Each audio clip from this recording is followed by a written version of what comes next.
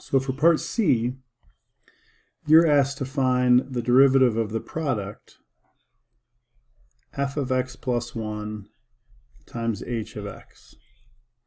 We've already decided from the last problem that f of x plus 1 is really 2g of 3x plus 3 minus 1. And we also had the derivative of that.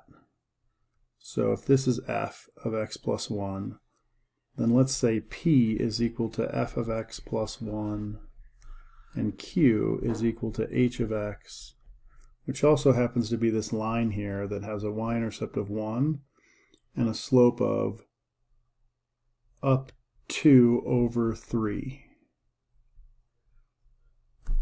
And so h of x could also be written as 2/3 x plus 1. So as we think about the derivative of p, well, that's going to be the derivative of what you see here. And what you see there, the derivative will be 2 times g prime of 3x minus 3 minus 0, because the derivative of that 1 is 0, times the derivative of the inner function, which is 3x plus 3, or 3. So p prime equals 6 g prime of 3x minus 3. Now, q is this h, which is this line, while q prime is just the slope of that line, or 2/3. I didn't even really need to come up with the equation if I didn't want it. q prime is 2/3. So now I set up my product rule, p prime q plus q prime p.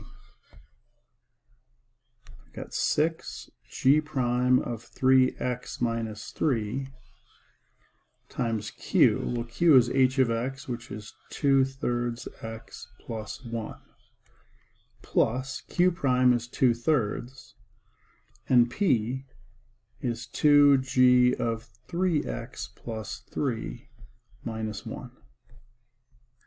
Now what I should have done is I should have said, hey, find this derivative when x equals 1 or something, and then you would have gone through and plugged in 1 for every x. That would have been a pretty interesting activity. Let's just see what we would have gotten when we do all that. So 3 times 3 is 3 minus, so this is really 6 times g prime of 0. When we look at our table, g prime of 0 is 4, so this is 24, times 2/3 plus 1, well that is, let's see, 5/3, plus 2/3, so this is going to be g of 3 times 1 is 3 plus 3 is 6. So that we don't have a value for. We would have needed more values in our table to be able to finish this out. G of 6 minus 1. So let's just say we had one more set of tables here, values here. When g is 6, or x is 6, g of 6 is 1.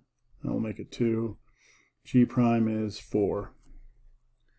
So that means this g of 6 would be 2. 2 times 2 is 4. Minus 1 is 3. So I'd have 24 times 5 over 3 plus 2/3 of 3. Well, those would cancel. So we'd really be looking at whatever this turns out to be. What do you know? It equals 42, something nice and clean.